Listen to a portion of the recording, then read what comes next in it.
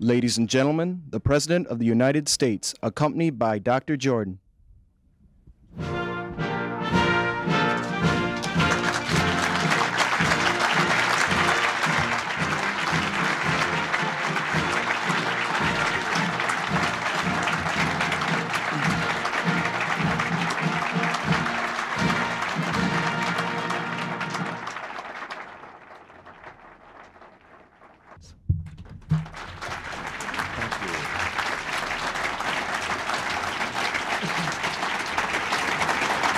Thank you very much.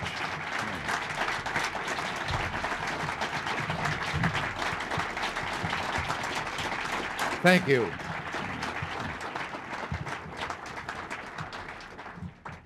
Thank you. Thank you all. It's an honor to address the Center for Strategic and International Studies, all the more so in this your 25th anniversary year. During this past quarter of a century, CSIS has brought to bear upon our national security policy an extraordinary array of intelligence and insight, drawing from the academic, diplomatic, and business worlds alike. Always you've taken the high ground, intellectually and morally. Always you've insisted upon bipartisanship, stressing that any successful foreign policy must be built not upon a Republican or Democratic consensus, but upon an American consensus. In fact, coming here today to discuss arms reduction before you who are so expert in this area, well, would you be surprised to hear that it reminds me of a story? The story has to do with a fellow who finally passed away and arrived at the gates of heaven, and St. Peter was making him welcome, and he said, "You know, you're the most recent arrival from Earth," and he said, "The people who have been up here for a while like to hear about things down there. Would you perhaps have anything?" Oh, the man said, "Would I?" He said, "I was the only living survivor of the Johnstown flood for many years." And he said, having that distinction, he said, "I was out traveling and making after lunch and after dinner speeches all over the country, telling about the horrors of the flood and how powerful it was and all of this." And he said, "I'm sure they'd be interested." Oh, St. Peter said, "I'm sure they would." So he found himself before a gathering, and St. Peter introduced him. Didn't give away his subject, but said he had great word about an exciting happening down on Earth and so forth, and then introduced him. And as he stepped up to the podium, St. Peter retreated past him. St. Peter said, "That fellow with the beard in the aisle seat, second row, his name is Noah."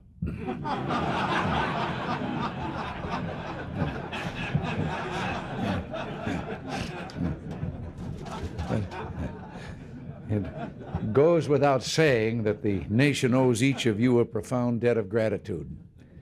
And if I may, I'd like to add a special word of thanks to one who, during his term as your president, has served this institution and the nation itself untiringly. Joe Jordan, would you please stand?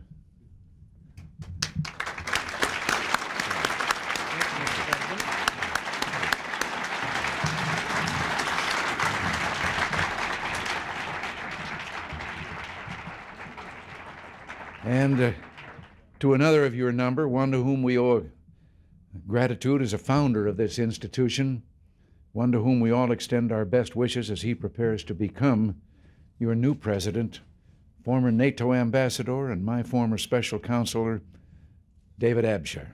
Would you rise?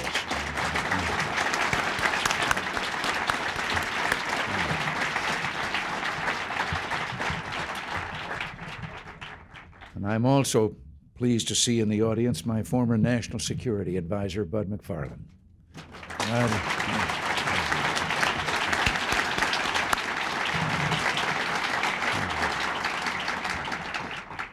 A moment ago, I spoke of the need to base our policy upon an American consensus, upon an agreement about our nation's aims in the world that is not sectional nor partisan, but truly rooted in the will and values of the American people themselves. Certain aspects of this consensus we are privileged to have had handed down to us by our founders, above all our love of peace and our fierce attachment to freedom. freedom not for ourselves alone, but in Lincoln's words, the hope, too, that in due time the weights would be lifted from the shoulders of all men. Yet as for a consensus on the specific policy means by which these American values are to be carried into action, that policy consensus is one that with each major development in our foreign affairs, we must build for ourselves. So, I come to you today. The treaty that General Secretary Gorbachev and I signed last week represents, as you've been told, a landmark achievement and an important step toward a safer world. But there's promise of still greater progress in bolstering our security and in putting East-West relations on a sounder footing. And I want as well to share some thoughts on this. First, however, the historic INF Treaty itself. Each of you, of course, knows the background from the last decade and this, but permit me to repeat it briefly, for there are vital points to be made. It was in 1977 that the Soviet Union first deployed the SS-20. This was not another short-range tactical weapon similar to those already in the theater inventories intended for limited battlefield use. Neither was it another long-range intercontinental weapon like those already possessed by the Soviet Union and the United States. The SS-20 was a new and threatening intermediate-range nuclear missile capable of striking targets in Asia and anywhere in Western Europe here after minutes of launch, much more capable and sophisticated than its predecessors. NATO had in the field no similar weapon to counterbalance this new threat. Still, the Soviets continued to deploy these new weapons. By 1979, they had deployed some 130 INF missiles with some 390 warheads. By 1982, over 300 missiles with more than 900 warheads. For our friends and allies in Europe and Asia, these missiles represented a massive and totally new dimension of threat. And this brings me to my first point. The INF Treaty that Mr. Gorbachev and I signed is not intended to achieve some kind of superficial shuffling of the superpower arsenals, some sort of rearrangement of the pieces on a chessboard. All the talk of numbers in recent days might quite naturally have led people to feel this. Yet we must remind ourselves that what the treaty will accomplish is, if you will, something entirely real, not the rearrangement of numbers, but the elimination of a grave danger to our NATO allies and our own troops in Europe and to our friends and allies in Asia. We all remember that it was Chancellor Helmut Schmidt who led the NATO call to counter this new threat. And at a meeting in 1979, NATO made its famous two-track decision. Track 1, deploy a limited number of our own INF missiles. Track 2, use the unity and strength that NATO's own deployment would demonstrate to bring the Soviets to the bargaining table. Never was the aim of this NATO decision the permanent deployment of American INF missiles. Always the American deployment was understood as the means to an end. Giscard d'Estaing, President of France at the time of the 1979 NATO decision, recently wrote that, quote, the deployment was a tactical exercise whose preferred goal was to compel the Soviet Union to eliminate the SS-20s. Well, no doubt the Soviets intended to test NATO's resolve. And to be sure, the deployment of our Pershing II and ground-launched cruise missiles had to be carried out in the face of sharp protest, even mass demonstrations. I remember speaking in Bonn, 1982. Across a river, thousands of demonstrators chanted and marched, and I couldn't help thinking what irony. For it was to secure the peace they sought that NATO decided to deploy the missiles they protested. And missiles such as they protested helped ensure their very freedom to protest. Yet NATO held fast. The deployment of our missiles commenced. And yes, it was when we showed strength, when it became clear that we would not be intimidated. Only after this had taken place did the Soviets finally begin to negotiate in earnest. The INF Treaty represents the culmination, the historic culmination of that long and arduous process. a first step and a critical one toward building more durable peace. Two final points about the process itself.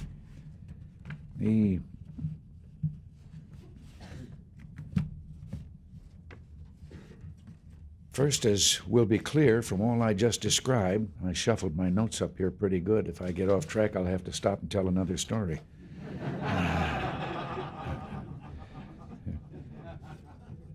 As will be clear from all I just described, this was not only an American effort, but a truly Western effort. NATO had said from the first that we should be prepared to halt, modify, or reverse NATO deployments if the Soviets would eliminate the SS-20 threat. At all NATO ministerial meetings since 1980, foreign and defense ministers have endorsed American efforts toward reaching a treaty, including our putting forward the zero-option proposal. And at a number of points during this process, our allies have asked that we alter or reshape our negotiating stance, and we did so. Our allies have been with us throughout, and we've been with them. Second, the NATO treaty will leave NATO, the treaty, I should say, will leave NATO with an effective nuclear deterrent, just as we had before the first Soviet SS-20 deployment in 1977. In the final communique at their meetings this month, NATO defense ministers, the very officials charged with ensuring Allied security, stated that the treaty, quote, has been made possible by the determination and solidarity of the Allied governments over the years. We look forward to the prospect of the INF Treaty being signed and ratified in the near future. And Prime Minister Thatcher called the treaty, and I quote her own inimitable words, a marvelous Christmas present, an extra piece of goodwill, and a lovely way to end the year. Well, given that the treaty accomplishes NATO aims and has the firm support of our NATO allies, but more important, given our duty to build a safer peace as we work to expand freedom, how can we fail in the end to hail this treaty as an historic achievement? No one thought before that first deployment that NATO had been denuclearized. No one then believed that the United States and Western Europe had in any way been decoupled. Neither then can these charges be leveled against this treaty. I know that some in Europe and in the United States, perhaps some in this room, view the treaty with anxiety. I welcome the Senate ratification hearings as a forum in which every concern arising from the treaty can be examined. I'm convinced that simply by following their own course, the hearings will lay anxieties to rest and help to build up the needed consensus. In the meantime, permit me to lay before you some considerations which I believe should form a major part of this dialogue. Over 3 years, we and the Soviets will completely eliminate all our INF missiles. The Soviets eliminating about 4 times as many deployed warheads as will the United States. The Soviets will dismantle not only their SS-20s and SS-4s, but also their shorter-range ballistic missiles, the SS-12s and SS-23s. These shorter-range missiles can be used with chemical and improved conventional warheads and aimed at NATO military targets, in particular those ports, depots, and airfields crucial to NATO's reinforcement plan. Thus, in 3 years, there will be no U.S. or Soviet INF missiles in Europe, none in Asia, none on Earth. An entire class of nuclear weapons will be gone. The verification regime will be the most stringent in the history of arms control negotiations, with far-reaching implications. For the first time, the Soviets will permit on-site inspections, including inspections at short notice. Our ability to simply think or suspect of something and say, we're coming over, and they can do the same to us. It's a remarkable breakthrough in itself. What we have here, then, is a new departure in East-West relations, an effective, verifiable treaty that will lead not just to arms control, but to the first nuclear arms reductions in history. Chancellor Kohl has called the INF Treaty, and I'll quote him, a great success for the Atlantic Alliance. Well, join me now in looking beyond the treaty and and considering our treaty for the future, it's clear to begin with that maintaining the strength of the alliance is essential. For our part, let me assure you that we'll keep our American servicemen stationed in Western Europe. And let me ask, what more convincing form of coupling could there be than these hundreds of thousands of Americans and their dependents living and working among our European allies? Furthermore, let there be no doubt our commitment to the NATO strategy of flexible response will remain steadfast, assuring that aggression at any level cannot be successful. Specifically, we'll retain a modern nuclear deterrent on the ground, in the air, and at sea. Our commitment to NATO's permanent readiness to respond as necessary to any form of aggression also remains steadfast. As you know, we're doing all we can to go on diminishing the nuclear threat. Above all, I'm pressing ahead for an effectively verifiable START treaty, reducing U.S. and Soviet strategic arms by 50%. And during the just completed summit, further concrete progress was made in this regard. As another vital component of our strategy for a safer future, we'll continue to move forward with our SDI program. As I said last Thursday in my address to the nation, when we have a strategic defense ready to deploy, we will do so. That, then, is the American position. With regard to our allies, in recent years, we've seen the emergence of a willingness to seek a larger, more closely coordinated role for Western Europe within the broader framework of the alliance. We have seen, for example, the issuing of the Western European Union Proclamation on European Security, Franco-German defense cooperation, and steps by the United Kingdom and France to modernize their independent nuclear deterrence. We welcome this. Indeed, I would point out that while from 1981 to early 1986, the Soviets made it a condition of any INF agreement that French and British nuclear forces be included, we adamantly and successfully resisted this demand. We said there was no way that we could negotiate for our allies. As I said earlier this year at West Point, for these 4 decades, NATO has too often seemed an alliance between a number of partners and one very senior partner.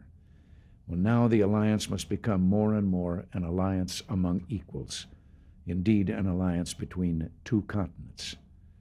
In the words of a member of your Board of Trustees, Henry Kissinger, the United States must, I'll quote, welcome a European identity in defense, which in the end is bound to spur Atlantic cooperation.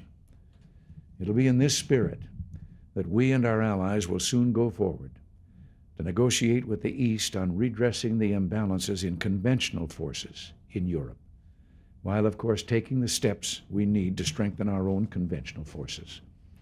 And we attach a similar high priority to redressing, again both through negotiations and our own force modernization, the imbalance of chemical weapons which at present favors the Soviet Union. And we're acting here with a clear understanding that these imbalances must be addressed prior to any further reductions in the nuclear forces committed to NATO. While I've spoken today almost exclusively about arms reductions, I want to emphasize the Soviet relationship involves far more.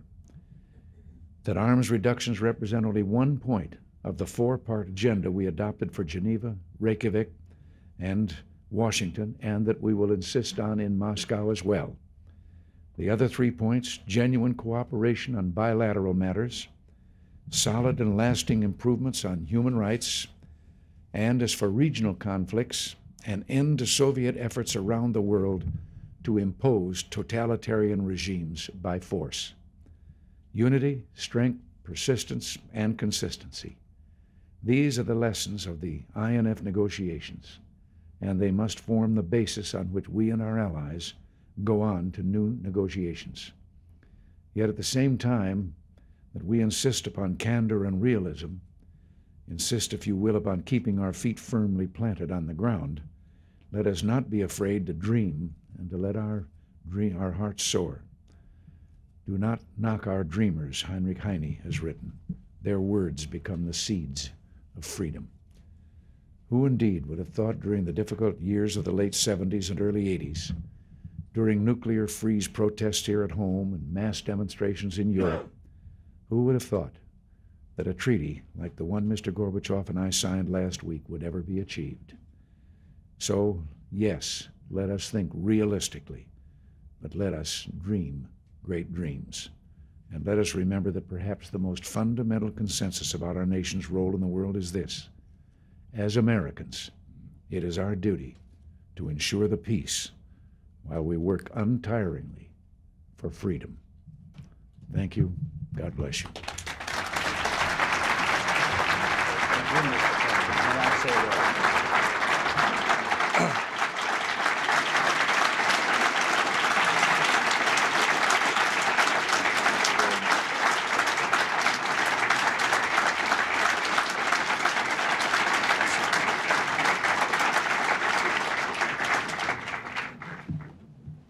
Thank you, Mr. President, for that exposition of American policy and the long road that we have trod under your leadership to this successful way station on the road to further progress in arms reduction and East-West relations. If I may borrow Prime Minister Thatcher's words, thank you for a marvelous Christmas gift and a wind-up to an extraordinary year. Thank you. Thank you all.